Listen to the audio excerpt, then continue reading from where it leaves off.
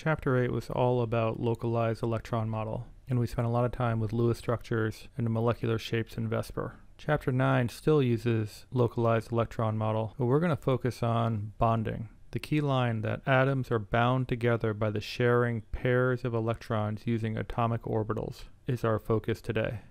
In order for atoms to share electrons, in order for atoms to form covalent bonds, they have to share their orbitals, because that's where the electrons live. Covalent bonding occurs when an orbital of one bonded atom overlaps with an orbital in another bonded atom. Let's start with the simplest molecule, hydrogen. In order for the two hydrogen atoms to bond, the orbitals have to overlap. What orbitals are we talking about here? Hydrogen is composed of H2, and each hydrogen has a 1s1 electron configuration. So the electron for one hydrogen is in an s orbital, and if we have H2, we have another s orbital, each with a single electron buzzing around in them. In order to form a hydrogen molecule, you simply need to overlap one of the s orbitals with another. And yes, I'm finally unleashing my full artistic skills here. You're welcome. So that's the simplest case. Let's get a little bit more complicated and make a hydrogen chloride molecule. What orbitals would be involved in that process? We know hydrogen has a 1s1 electron configuration. Chlorine has a neon core, and then is 3s2, 3p5. So if we were to look at hydrogen's orbital, well, there would be a really small 1s orbital. And then if we were to look at chlorine's orbitals, well, you would have the inner orbitals, but then on the valence shell, you would have a much bigger 3s orbital. And then you would have those 3p orbitals. Remember, those 3p orbitals are all perpendicular to each other. Miss Smith is cringing somewhere. In the 3s orbitals, you have two electrons. It's filled. In the 3p orbitals, two of the orbitals would be filled, and one of the orbitals would have a single electron in it. And that's where your overlapping would occur. This s orbital from the hydrogen would overlap with one of the p orbitals in chlorine in order to make your covalent bond.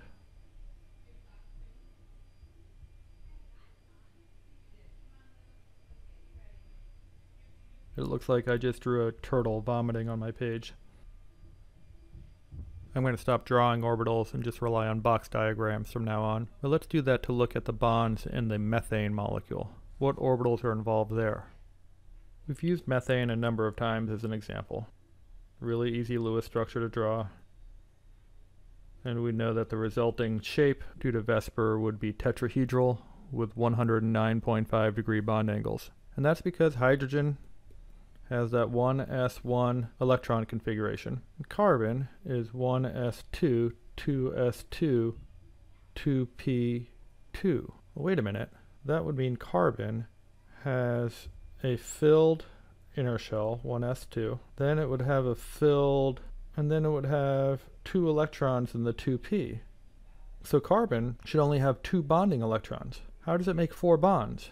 And if the p's are the bonding electrons, we know that the p orbitals are all perpendicular to each other, px, py, and pz. So all the p orbitals are at 90 degrees to each other. How do you get a 109.5 degree bond angle if the p orbitals are perpendicular? Localized electron model proposes the notion of hybridization. What happens is that you can take a single s orbital and blend it with the 3p orbitals. Remember, these orbitals are just the graphs of mathematical equations, and so what localized electron model is doing is actually combining equations. And when you combine equations, you get new graphs. These are blended or hybrid graphs, and so we refer to these as hybridized orbitals.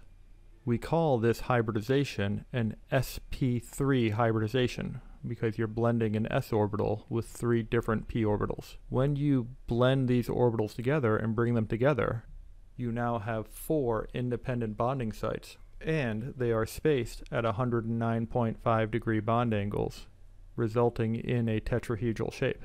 So the carbon in methane has hybridized orbitals. It is an sp3 hybridization with one electron in each of those four orbitals, and it's those orbitals that overlap with the s orbitals in the hydrogen atoms to make methane. We said that carbon had a 2s2, 2p2 electron configuration originally. That means it had two electrons in the s and two electrons in the p. Well, what hybridization suggests that this S and these P's blend together to make a new set of 4 orbitals. And we call those orbitals sp3 orbitals. And there's 1 electron in each of those 4 orbitals. Now, sp3 is not the only way to blend orbitals. You can take an s orbital and p orbitals, and instead of blending all 3 of the p orbitals, you could blend the s orbital with 2 of the p orbitals. This is called sp2, and when you do that, you have one of your original p orbitals that's just hanging out, that's unhybridized. This unhybridized orbital is perpendicular to the hybridized orbitals. It just sticks out at the right angle. You can also take an s orbital and hybridize it with just a single p orbital. And so your resulting hybridization is something called sp. So you have 2 hybridized orbitals, and you still have 2 of your original unhybridized p orbitals. And again, these both stick out perpendicular to each other and perpendicular to the sp hybridization. I'm not going to try and draw these, so let's take a look at the diagram in the book. So we started out with methane and saw how that 1 s orbital and the 3 p orbitals blended together to make your tetrahedral shape in the sp3 hybridization. And I talked about how you don't have to actually use all 3 p orbitals. You can blend 1 s orbital and 2 p orbitals to make an sp2 hybridization, and that results in a trigonal planar shape. You can also take an s orbital and hybridize it with just 1 of the p orbitals, and that makes an sp hybridization, resulting in a linear shape. We learned this a little bit backwards. We learned the shapes from Vesper first, and are now associating the hybridizations with the different shapes. In reality, it's the hybridizations that causes the shapes that we've learned. You can also see that when you expand the octet, just having s and p orbitals is not enough. You need to start bringing in d orbitals. So for 5 sites on the central atom in your trigonal bipyramid, you need a single d, a single s, and 3 p's to make your dsp3 hybridization. And then for your octahedral shape, you need another d orbital. So you're going to have a d2 sp3 hybridization to get all 6 sites around your central atom.